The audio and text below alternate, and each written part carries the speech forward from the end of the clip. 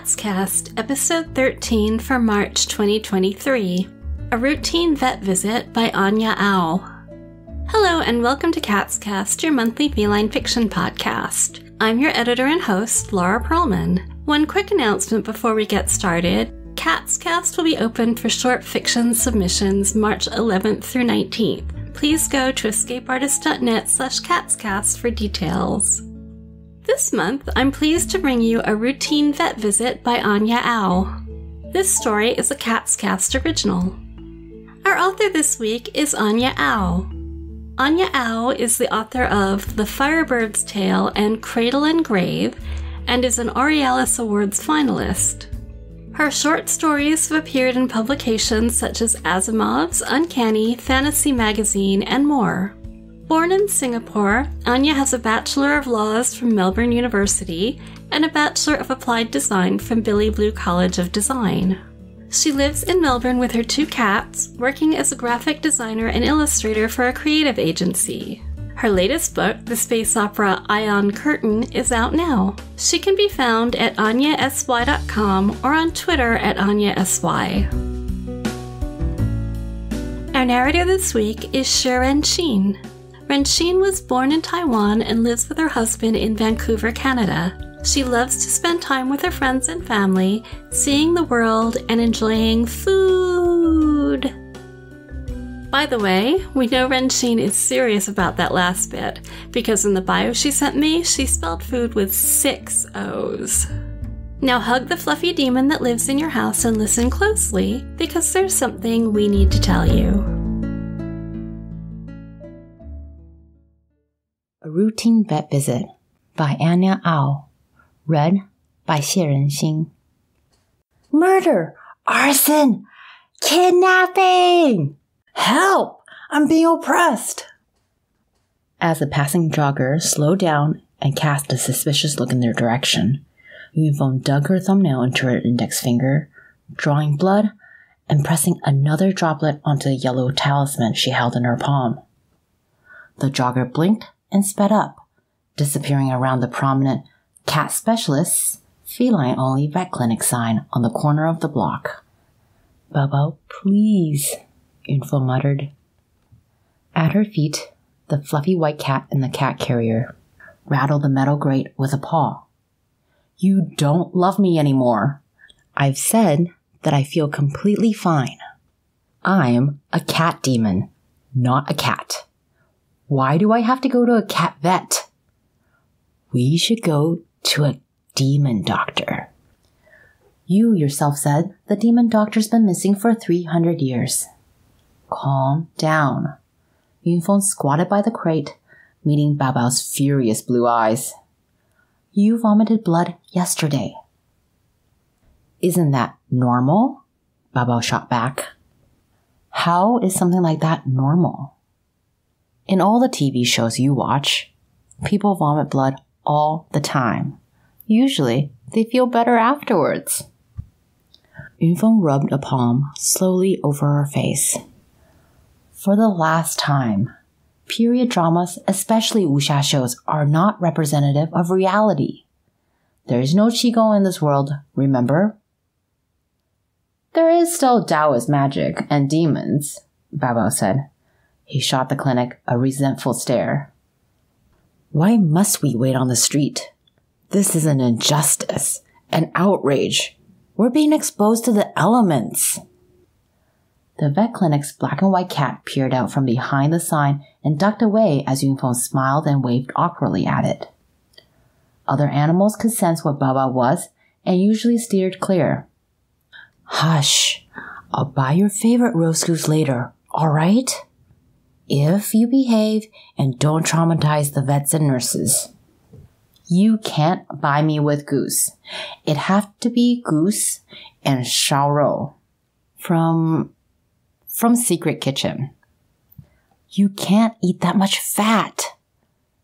Fine, Yunfeng said as Baobao opened his mouth to scream. Her phone buzzed her as he huffed in satisfaction. "Hello?" "Hi, Yunfeng. This is Josie from Cat Specialists. You and Baobao can come in now." "Thanks." Yunfeng hung up and hauled the large crate through the door. The nurse smiled as she showed them into a consultation room. As the door closed, Yunfeng opened the crate and dug a still sulking Baobao out. "Remember your promise," she whispered. "Secret kitchen," Baobao hissed.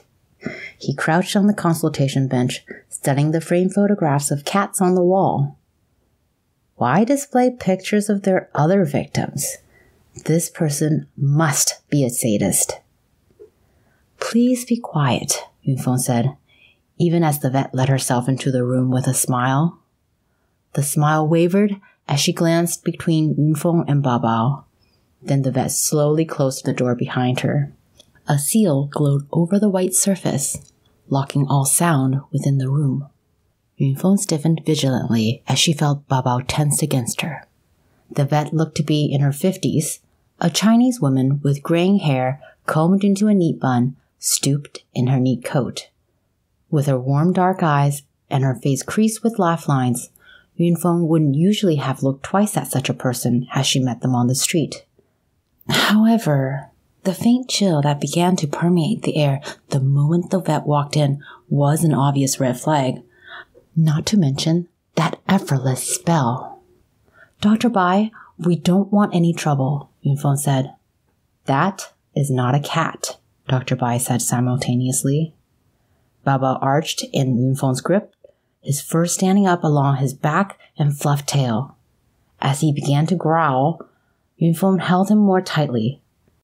"It's broad daylight, so you're not a ghost. That yin energy, though.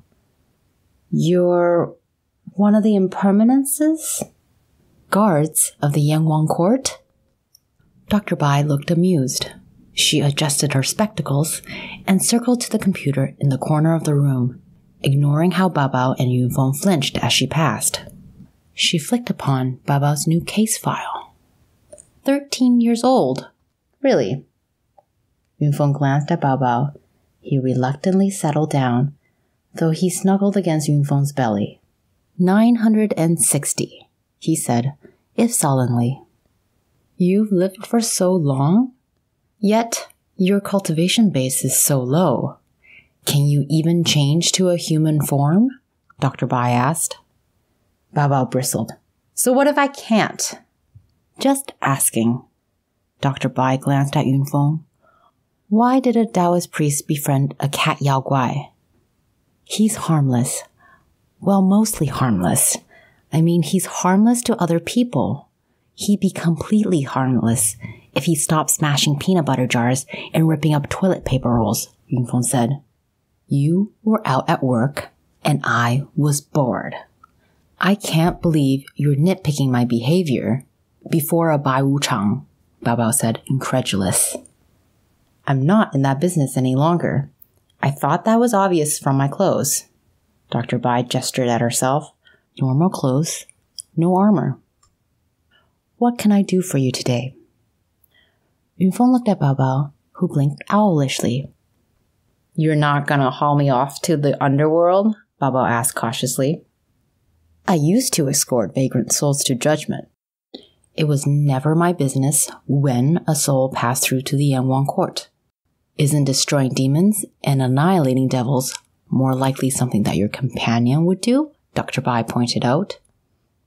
Oh, Yunfeng? She's fine.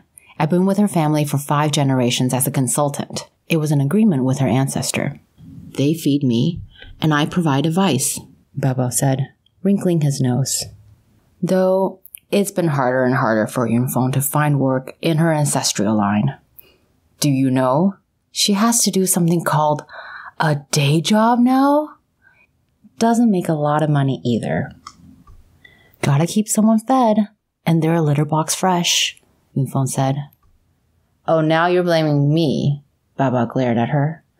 Dr. Bai cleared her throat. What's wrong with Baobao? He's been vomiting bile for a few days, losing weight too. Last night, he threw up blood. Yunfeng had nearly taken Baobao to the nearest vet ER hospital then and there, but for Baobao's dissuasion. I thought maybe he ate a bit of plastic again, but that normally, resolved itself in a day or so. May I? Dr. Bai stretched a hand over. Baobao tensed up, but didn't react as Yunfeng nudged him over. Picking Baobao up, Dr. Bai weighed him on the scale. She recorded the number and set him back on the consultation bench, rubbing fingers over his rib and belly. Any discomfort in the stomach? A Bai Wuchang is molesting me. I'm uncomfortable everywhere, Baobao said, standing stiffly on the bench. I feel like she's going to scythe off my head at any moment. It's a medical examination, Yunfeng said with a soothing smile. You're not the one getting felt up. I am. Wait. What are you doing with that? Where are you going to put that thermometer? Hold on. I am not a cat. I'm not a... Be brave, Dr. Bai said. She inspected the thermometer, then wiped it off and set it aside. Baobao sank listlessly onto the bench. It's over. The untouched chrysanthemum and pure body that I've guarded like a jade for 960 years were ruined by a Bai Wuchang. I have nothing to live for. Yunfeng patted the fluffy puddle of sadness. Don't be so dramatic. I'm going to need a blood and urine sample and an x-ray. Dr. Bai scooped Baobao up. Don't scratch. Baobao stiffened at the pressure that leaked briefly out from the otherwise unobtrusive-looking woman, a reminder of the ominous aura that the guardian of the Yanwang court usually wore. Before he can even whimper, Dr. Bai had carted him out of the consultation room, closing the door behind her. Yunfeng sat beside the bench, checking her phone. Most of the messages were from friends inquiring after her cat. 3 were from the family chat, discussing whether Baobao had been cursed. Yunfeng didn't think so. Not even her grandmother, with all her experience, had been able to perceive any sort of black qi or curse mark on Baobao. A vet nurse returned with Baobao slumped in her arms. Dr. Bai will be back shortly, she said with a smile as she deposited Baobao gently on the bench. As the nurse left and closed the door, Yunfeng cautiously stroked Baobao's back. What's wrong? Baobao pressed his face to the cold bench. They extracted my vital essence. They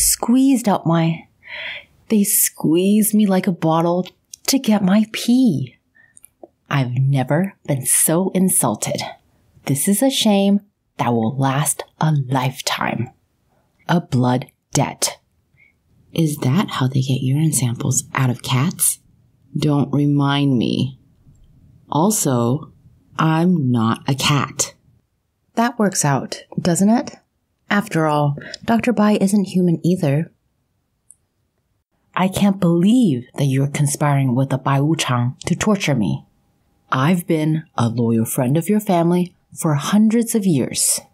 Your great-grandfather used to salute whenever I crossed his path. Your great-great-grandfather would... All right. Yunfeng tickled Baobao behind his ears. Don't think that you can coax me so easily. Baobao didn't look up. He twitched when the door behind him opened to admit Dr. Bai, who chuckled at the cat demon's desolate appearance. Normally, Dr. Bai said, as she closed the door and sealed it against sound, I'd get the blood sample sent off to a lab. However, I doubt Baobao's blood will look exactly like that of a cat's. So I've taken a few shortcuts. She sobered. Baobao has IBD, irritable bowel disease. It's not curable, but it can be managed with diet and medication when necessary. Wait. Baobao lifted his head. Yao Guai don't get sick. You're a quack doctor. Yao Guai don't, but you are not entirely a Yao Guai. I don't think you've been so for a while. And it will worsen over time. Didn't you realize? When Baobao only gave Dr. Bai a blank look, she said, You're 960 years old. What about it? Baobao asked.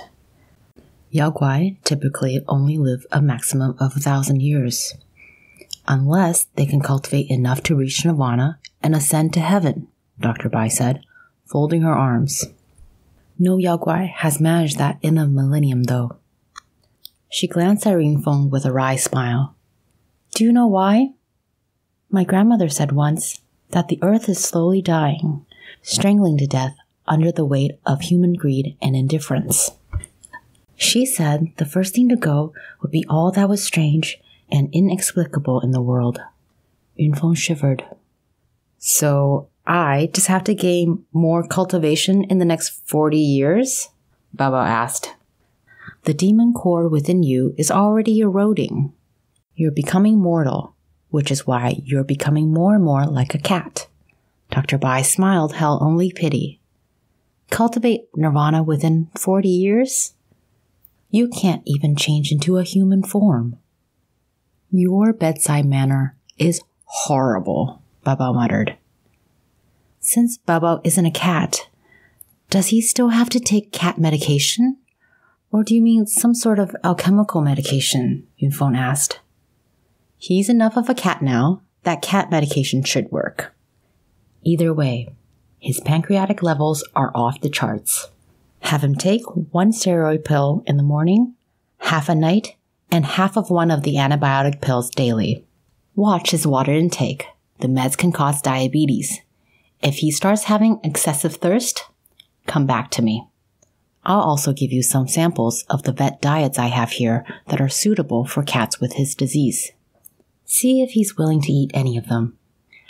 I really doubt it, Yunfeng said as Baobao looked horrified. Alternatively, he could try eating a completely raw diet, Dr. Bai said. Try him on novel proteins, like quail or rabbit. You'd be able to find them from a decent butcher. You're trying to torture me. This is a scam. Yunfeng, don't be fooled, Baobao wailed. Come back in 3 months. I'll get the nurse to take the prescription and the samples to the front counter, Dr. Bai said. She smiled faintly. Good luck. Baobao slumped on his back in the front passenger seat on the ride home. The very picture of grief. Cheer up, Yunfeng said as she drove. If you don't want to be medicated or eat a vet diet, hurry up and ascend to immortality. Easy for you to say. Baobao rubbed his stomach with a furry paw. I was getting the occasional stomach ache, but I thought... Never mind what I thought.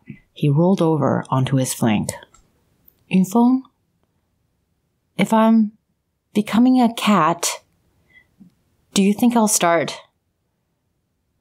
regress completely? Become an animal?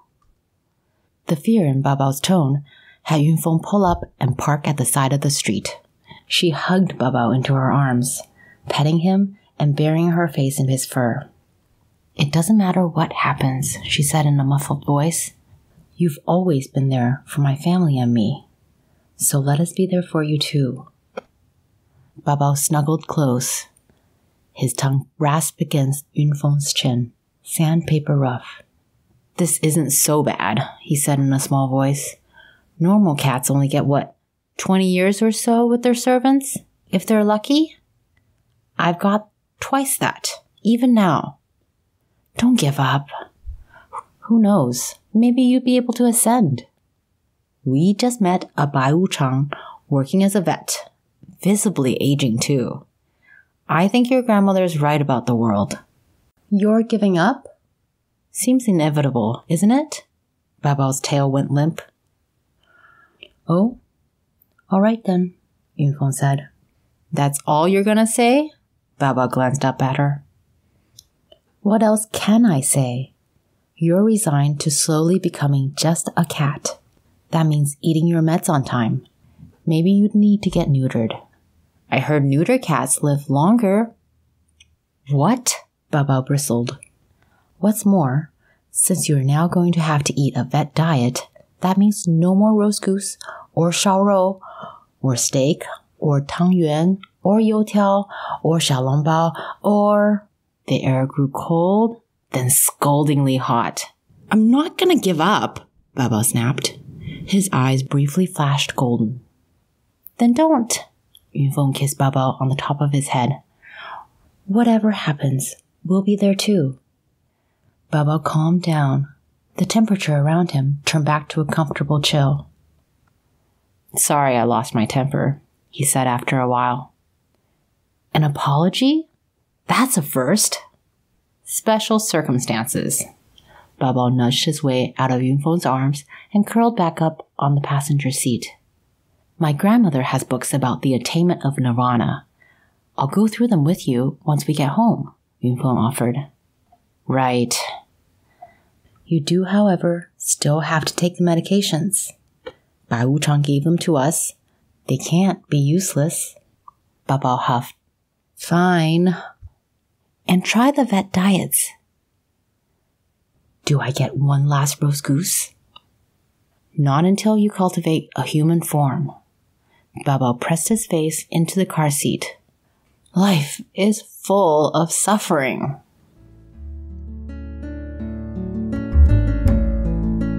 And we're back. That was a routine vet visit by Anya Ow. If you'd like to read more by Anya, check out her latest book, Ion Curtain. It's a queer space opera with corsairs, espionage, and runaway AIs. I asked Anya if she had any story notes, and she said, "My elderly cat, 14, has IBD, which means quarterly vet visits, and each time it's a huge drama.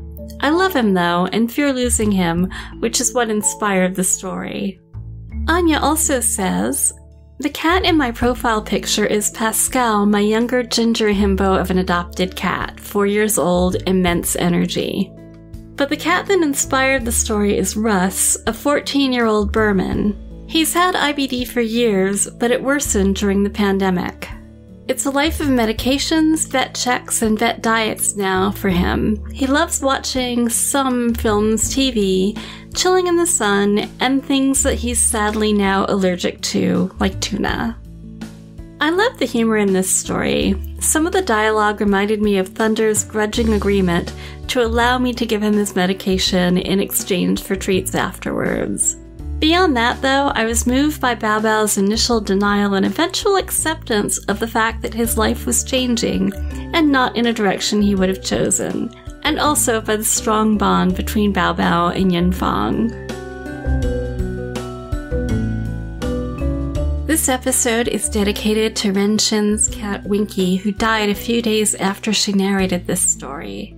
She says, "We inherited Winky from our then landlord, and immediately it felt like he was part of our small family. He was suspicious of anyone who came into the house, especially children. Once he warmed up to you, he would share with you his favorite place in the entire world, your lap. Winky provided comfort to my dad when he was in palliative care and then continued to live with my mom after Dad's passing. Eventually, Father Time caught up with Winky at the ripe old age of 17. He will be fondly remembered as a well-loved member of our family." This is Laura again.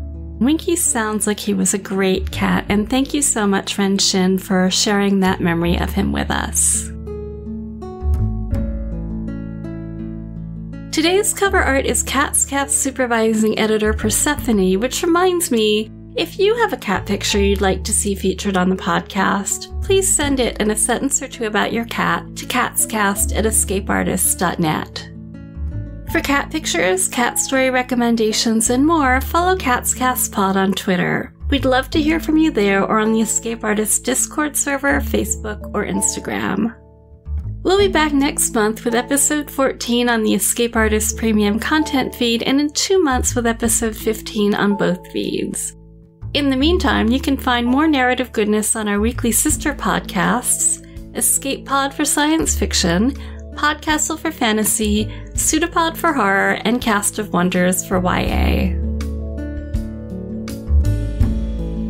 Today's episode is brought to you by audio producers Wilson Fowlie and Dave Robison, associate editors Kitty Sarkozy and Tarver Nova, and me, editor Laura Pearlman. Our opening and closing music is Easy Lemon by Kevin MacLeod. CatsCast is a production of Escape Artists Incorporated and is brought to you with a Creative Commons Attribution Non-Commercial No Derivatives 4.0 International License. Don't change it, don't sell it, please do share it. CatsCast relies on listener donations, so thank you so much if you've already donated.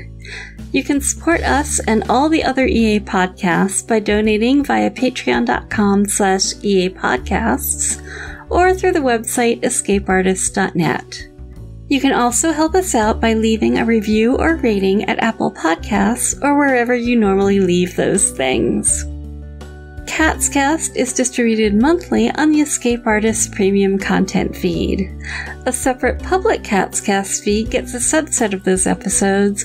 More details can be found in the show notes or at escapeartist.net/catscast. Thanks for listening, and until next time, keep in touch!